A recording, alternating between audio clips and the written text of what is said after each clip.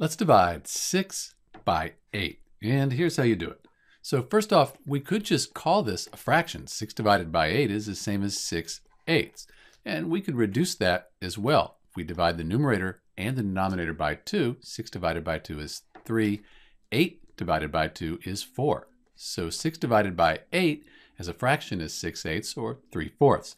And if you divide 3 by 4 or 6 by 8 on your calculator, you get 0.75. So the decimal 0.75, that's what we get when we divide 6 by 8.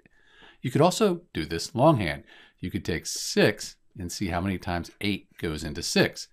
So it doesn't go into 6.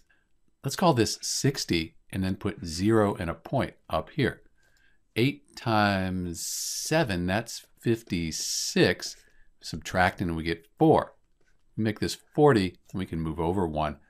5 times 8, that's 40. And then we subtract no remainder. So 6 divided by 8, 0.75.